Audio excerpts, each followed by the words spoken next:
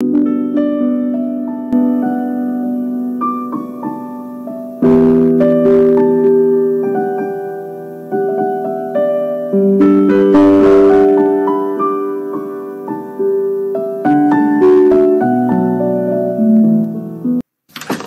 got something in my eye. Here, let me see. Yeah, it looks really irritated. So red. What happened? Oh, what's that? I thought I saw a rat. A rat? Probably nothing. Tomorrow I'm gonna call the exterminator. Ow! Wow, chicka wow wow, chicka wow wow.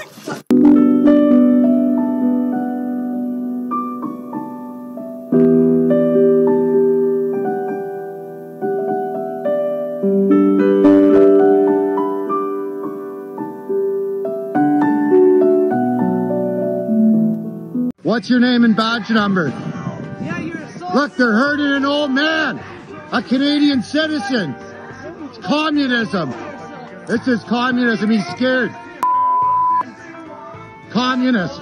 You stand with the communist government. Call your police chief. He'll back you up. Call the police. Call your police chief. Arresting citizens. Arrested an old man. Shame on you. Shame on you. Stop! Off our streets! Nazi stop! Off our streets! Off our streets! Nazi stop! Off our streets! Nazi stop! Off our streets! Nazi stop! Off our streets! Nazi stop! Off our streets! Nazi stop! Off our streets! I like this! Off our streets! I like this! Off our streets! Nazi stop! This is Canada, baby!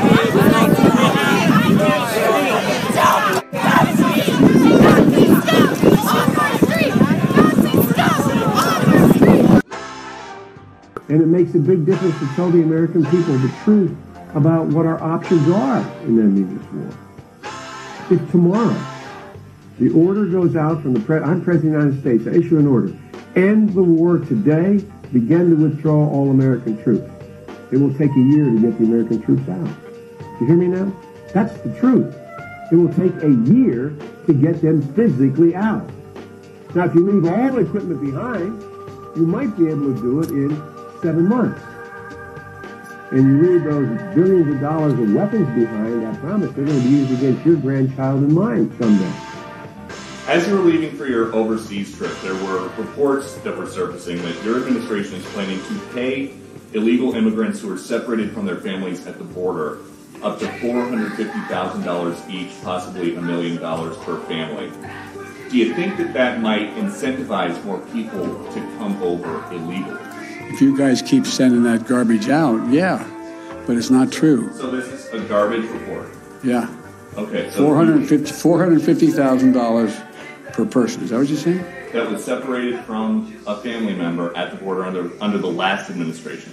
That's not going to happen. Sending that garbage out, yeah, but it's not true. So this is a garbage report? Yeah. The president is perfectly comfortable with the Department of Justice settling with the individuals and families who are currently in litigation with the U.S. government. I would, in fact, make sure that we immediately surge to the border. The country that is an erstwhile democracy where they have the greatest disparity in wealth. It's one of the wealthiest countries in the hemisphere. And because of a corrupt system that exists in Mexico, there is the 1% of the population at the top, a very small middle class, and the rest is abject poverty. Folks, I voted for a fence. I voted, unlike most Democrats, and some of you won't like it, I voted for 700-mile fence. But let me tell you, we can build a fence 40 stories high, unless you change the dynamic in Mexico. And you will not like this, and punish American employers who knowingly violate the law when, in fact, they hire illegals. An unrelenting stream of immigration, non-stop. Fewer than 50% of the people in America, from then and on, will be white European stock. That's not a bad thing. It's not going to stop. nor should we want it to stop. As a matter of fact, it's one of the things I think we can be most proud of. I would, in fact, make sure that we immediately surge to the border. We're building a beautiful wall, a big one that really works, that you can't get over, you can't get under. All of the things, the pandemic, schools closing, growing divisions in our communities. But they were hopeful too. They told me that they had faith in Joe Biden, that he could change the course of this country so we could breathe again. Gotta love democracy. Can't drink oil, keep it in the soil. Can't drink oil, keep it in the soil. Can't drink oil. Simple and to the point. I tell you what, I would like to learn it. You see that? They'll come again.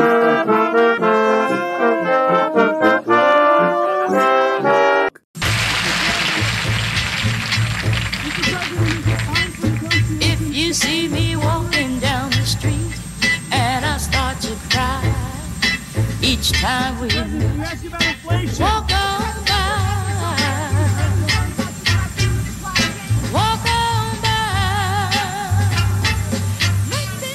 Do you have any reaction to the court's decision dropping the charges against former President Mubarak?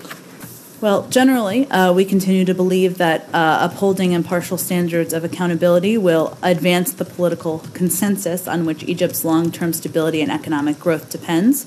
But beyond that, I would refer you to the Egyptian government for any further comment. So you don't criticize at all? What does that mean? It means that in general, we believe that it sounds to me like it means should nothing. In general, we believe that impartial standards and the justice system should work as planned. Yeah. But I don't have any specific comments. I don't have any more specifics on But wow, I don't understand that at all. What does that mean? You believe it? Of course you do. But were those standards upheld in this case? I don't have any specific comment on the case. I'd point you to the Egyptian government case. Can you see if can we ask for push your people a little bit harder? Because I mean, you call for accountability and transparency all the time from any number of governments, and so if no one is held to account. If no one is being held accountable for what happened, it would seem to me that you would have a problem with that. And if there's more we have to say, Matt, we will make sure you all know. But I mean, what you have said what you said says nothing. I mean, it just it's like saying, well, we support the right of people to breathe. Well, that's great. If we have but if further comments on the case, I will make sure all of you have it. Okay. Aren't you a little bit annoyed that the person who was elected by the Egyptian people, Mercy, is languishing in prison while the person who is accused of murdering hundreds of people is actually out on prison? I appreciate your efforts, Saeed. I don't have anything further on this case. Saeed, I'm sorry, we're gonna have to move on. Sure. Thank you, everyone.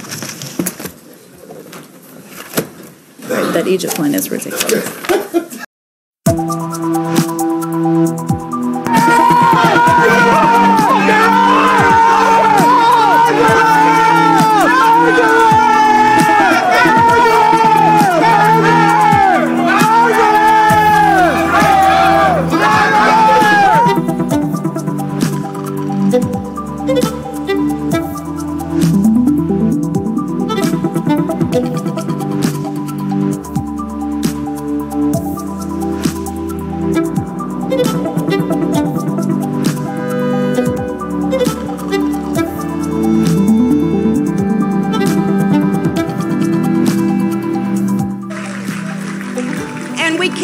Distracted, whether it's by the latest culture war nonsense or some new right-wing lie on Fox or Facebook. By the way, they've been coming after me again lately, in case you might have noticed. It's funny, the more trouble Trump gets into, the wilder the charges and conspiracy theories about me seem to get. So now his accountants have fired him, and investigations draw closer to him, and right on cue, the noise machine gets turned up, doesn't it?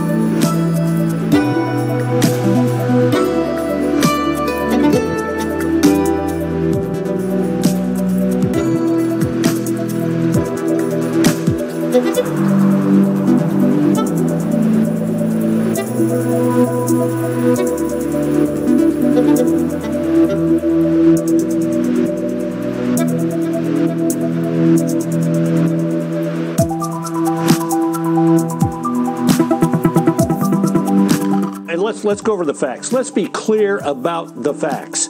In the indictment, Durham says on September 19th, 2016, Sussman, who is on the payroll of the Clinton campaign and is billing them for his work on, literally in the billing, saying, I'm working on the Russian bank issue. Sussman meets with the FBI General Counsel, James Baker, and says, I have a tip. And then tells him, I don't have a client involved in this. Well, he's billing the campaign for working on the Russia bank issue, which is what he's giving the tip about. And then on February 9th of 2017, after she's lost, he's still getting paid.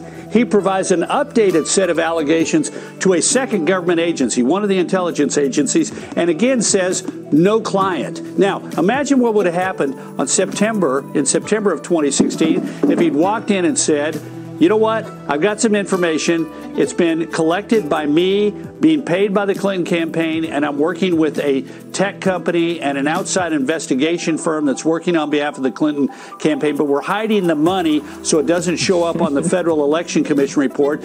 But I'm working on behalf of the Clinton campaign, and Donald Trump is in touch with a bank in Moscow. Do you think the FBI would have wasted 1 minute on it? Of course no, not. That's why he lied. He lied then, he lied again in 2017, and he has now been caught. And one of the key things that is going to, in my opinion, convict this guy is that he has billing records to the Clinton campaign saying, I'm working on the Russian bank issue, pay me more money.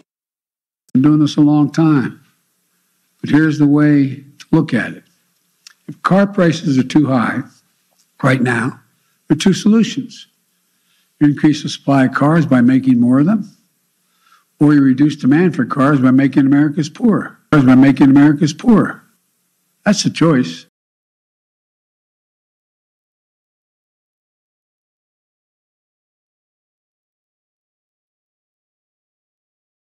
Resist much, obey little. Once unquestioning obedience, once fully enslaved. Once fully enslaved, no nation, state, city of this earth ever afterward resumes its liberty. These were the words of caution which the great poet Walter Whitman offered to his fellow Americans. For Whitman recognized that crucial to a free and flourishing society are men and women who are willing to question and even resist authority when necessary. But today, very few of us live by the ideal espoused by Whitman. Rather, blind obedience is the norm. We have become populations of sheep, easily to be herded into the chains of tyranny. But what has led those of us in the West to largely shun the advice of Whitman? In this video, we will examine two institutions that have played an integral role in the breeding of a passive citizenry: the compulsory state-run education system, which in North America is called the public school system, and the mainstream media. Public schooling is viewed as one of the shining lights of the modern Western world.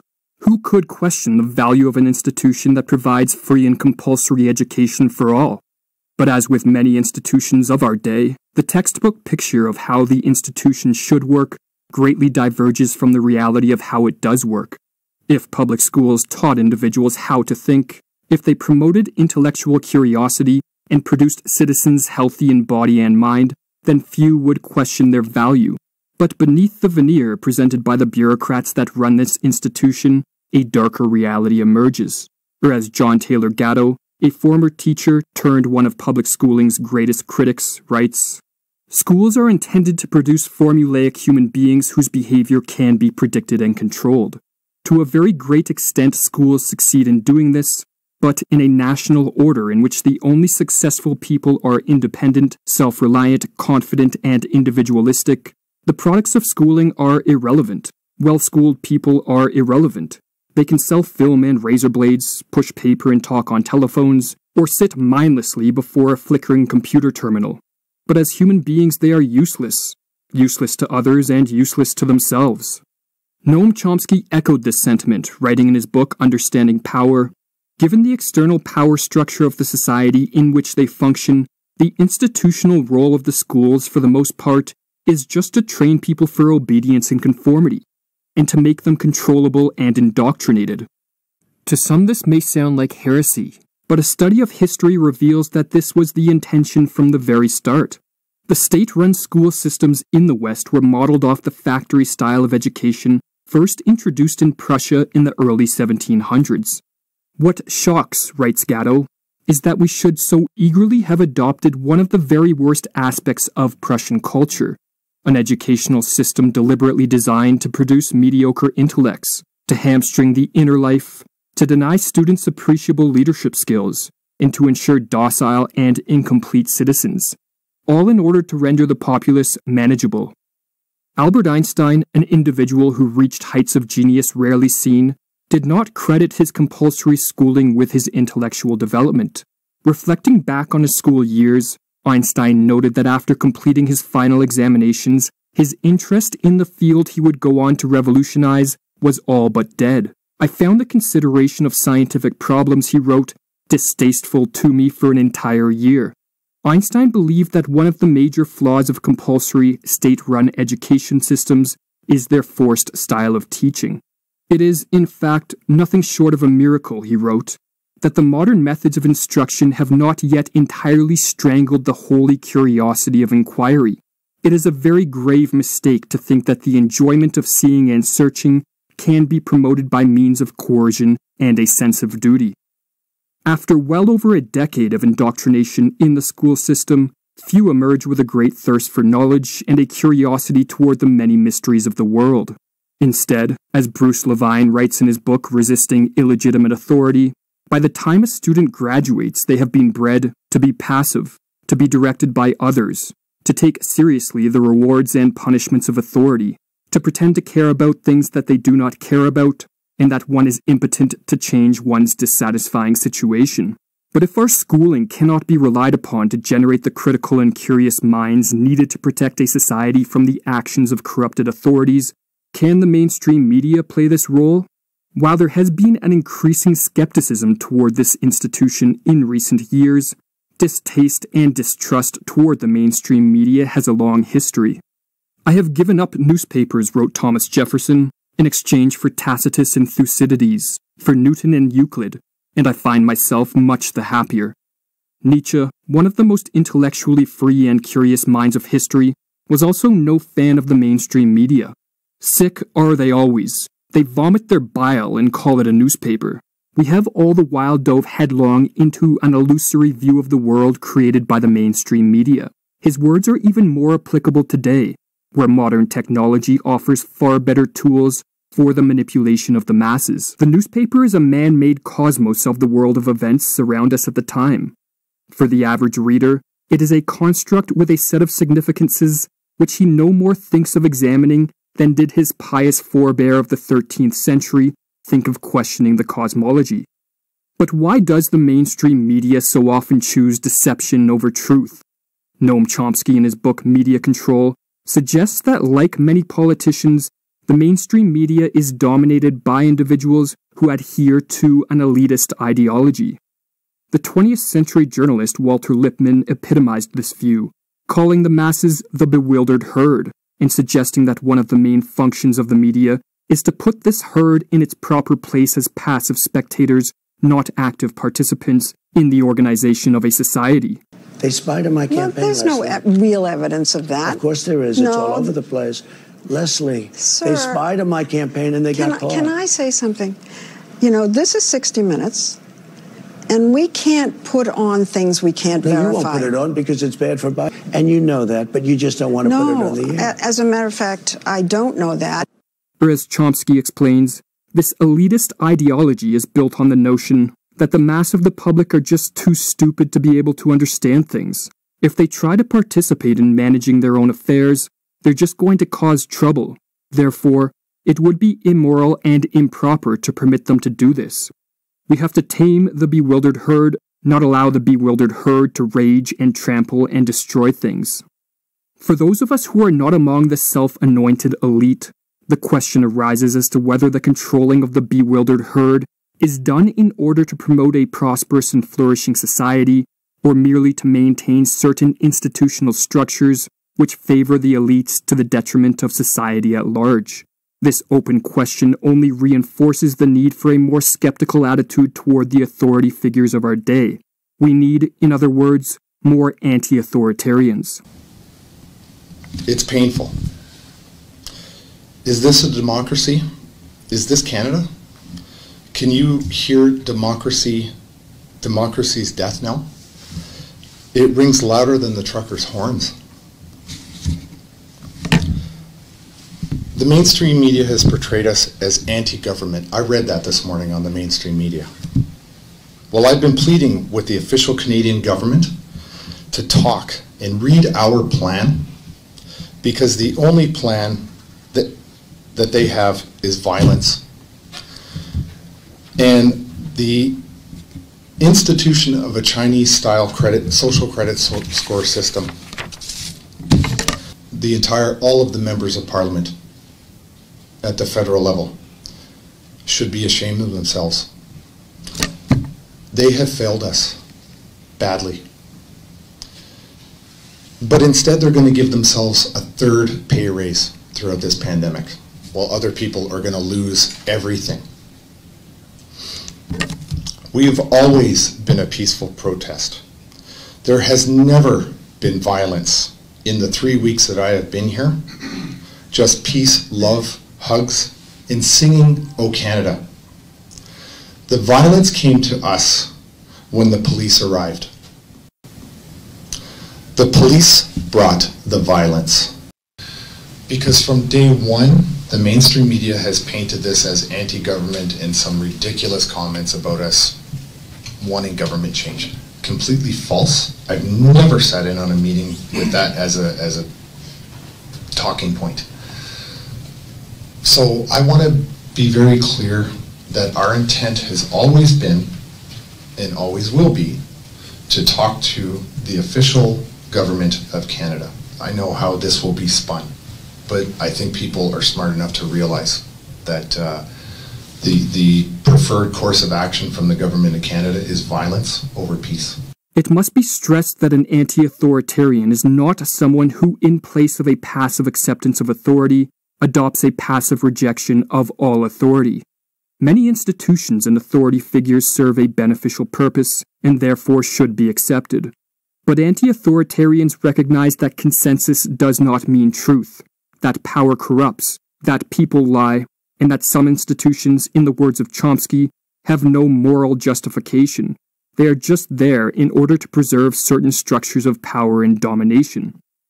Recognizing these undeniable facts, the anti-authoritarian is willing to look at all authority figures with a healthy dose of skepticism, and potentially even resist their commands if such authority proves corrupt and harmful to the well-being of a society. Or as Henry David Thoreau wrote, "If the machine of government is of such a nature that it requires you to be the agent of injustice to another, then, I say, break the law." But should we fear a world with more anti-authoritarians? The obedience bred into us in school, and the blind deference to authority promoted by the talking heads of the mainstream media, may lead some to view anti-authoritarians as a threat to the stability of society. But nothing could be further from the truth. Some of the organizers of this protest, which, as I mentioned, started more than a week ago, they do want to overthrow the government. Canadian officials calling the situation a, quote, nationwide insurrection. The police chief says COVID protests are a, quote, nationwide insurrection driven by madness. A nationwide insurrection driven by madness. And just think of the language. I know it sounds familiar to you, right? A threat to democracy, an insurrection, sedition. The police say that they are under-resourced and they are overwhelmed. They have said that this city is under siege. It's not just truckers. There's a lot of, I've heard there's QAnon supporters in the crowd. Residents that I have spoken to who say they feel terrorized, intimidated. It's a cult. Anti-authoritarians are the crucial protectors of a flourishing society, for as the author C.P. Snow noted, when you think of the long and gloomy history of man, you will find more hideous crimes have been committed in the name of obedience than have ever been committed in the name of rebellion. Malevolent authority, combined with a passive citizenry, is the recipe for tyranny, and so anti-authoritarians should not be feared or ostracized. They should be welcomed. They are the individuals who raise the alarm and awaken the slumbering masses to the existence of corrupt authority. A society without a healthy number of anti-authoritarians, or a society in which anti-authoritarians are shunned and silenced, is a society that has chosen the comfort of illusions over the desire for truth, and is therefore a society paving the way for its own destruction. Or as the 18th century French philosopher Voltaire cautioned, so long as the people do not care to exercise their freedom, those who wish to tyrannize will do so.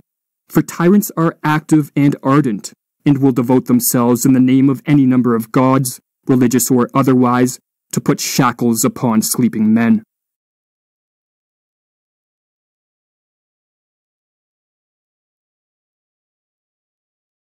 By making America's poor. By making America's poor. That's a choice. Thanks, Jen. I just want to follow up on the supply chain that you just said was, you were seeing some serious progress on that front. So a couple of questions there. So the Port of Long Beach yesterday saw this new record broken, 100 vessels at anchor waiting to enter. Normally, pre-COVID, they're seeing 17 ships, give or take, at anchor. Is the president satisfied today on where things stand? The president is satisfied that progress continues to be made. And one of the reasons that there has been so much traffic in a lot of these ports is because there are more goods that are being ordered by people across the country. People have more money, expendable resources. Their wages are up. More people are working than they were a year ago. It was crystal clear that things were not improving on supply chain. People couldn't get dishwashers and furniture and treadmills delivered on time, not to mention all sorts of other things. Inflation, you moron! Nobody has extra money. Liar! So why the is tragedy of the treadmill that's delayed. Right, the treadmill. Thank you. I wanted to ask about the proof of vaccination certificates as well. It seems like a lot of businesses are kind of caught in a weird dilemma because you've given them the ability to continue on with the proof of vaccination certificates if they choose to. So for a business owner, if they remove the proof of vaccination, they may lose business because people might feel unsure, uncertain about, dining in a restaurant with unvaccinated people. However, though, they may also face targeted harassment if they keep up with the proof of vaccination. What's your suggestion for what a business owner in that situation should do? I think the market's going to dictate. You can go to Costco, you can go to Walmart, you can go shopping. You don't know if the person has a shot beside you or not, but we also know that it doesn't matter if you have 1 shot or 10 shots. You can catch COVID. Colin, we can't stay in this position forever. We got to learn to live with this and get on with our lives. I bet if I asked every single person in this room, do you want these damn masks or do you want them off? They want them off. They want to get back to normal. They want to be able to go for dinner with their families. This is about, again, our democracy and freedoms and liberties. And I hate as a government telling anyone what to do. We just got to get moving forward and get out of this and protect the jobs. I think a lot of people, Colin, probably yourself too, everyone's done with us. Like, we are done with it. Let's start moving on and cautiously. And, we've followed the rules, all of us, like 90% of us, for over 2 years. The world's done with it. So let's just move forward. Barack and I think it's a right for people to have bad health care. My son's business dealings were not anything with everybody that he's talking about. I'll lead an effective strategy to mobilize true international effort to pressure. We've now hit 9 million cases nationwide. I know how hard it is. Look, tomorrow's Superstar Tuesday, and I want to thank you all. I tell you what, I'm rushing ahead, aren't I? We hold these truths to be self-evident. All men and women created by you know the thing. I watched what happened when the kids from Parkland marched up to, and I met with them, and then they went off to up on the hill when I was vice president. They went off the hill to go into those neighborhoods. All those congressmen were like, "No, I'm not here. I'm not here. Don't tell them I'm around." We choose unity over division. We choose science over fiction. We choose truth over facts. Words that stun the nation, and I would argue, I know, shocked the world. International leaders spoke about it. You had people like you had people like the former chairman and leader of the party in Germany. You had Angela Merkel. We have this notion that somehow if you're poor, you cannot do it. Poor kids are just as bright and just as talented as white kids. Wealthy kids, black kids, Asian kids. You cannot do it.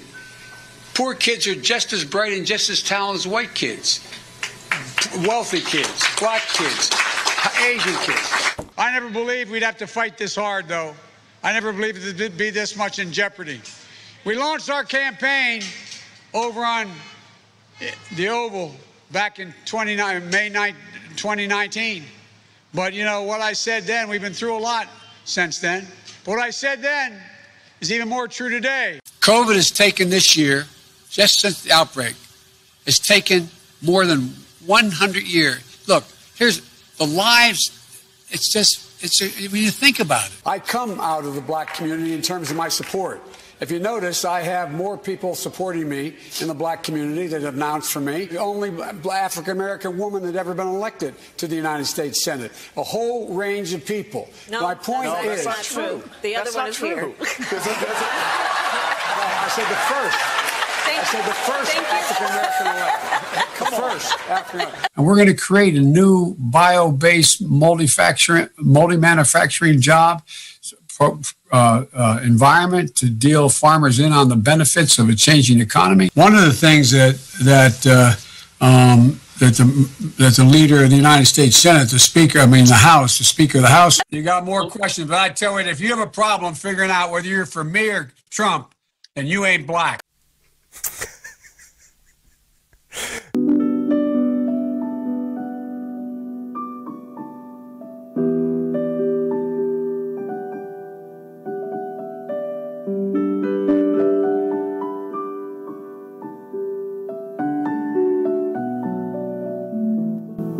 I think I got something in my eye. Here, let me see. Yeah, it looks really irritated. So red. What happened? Oh, what's that? I thought I saw a rat. A rat? Probably nothing. Tomorrow I'm going to call the exterminator. Ow! Wow, chicka wow, wow, chicka wow, wow. What?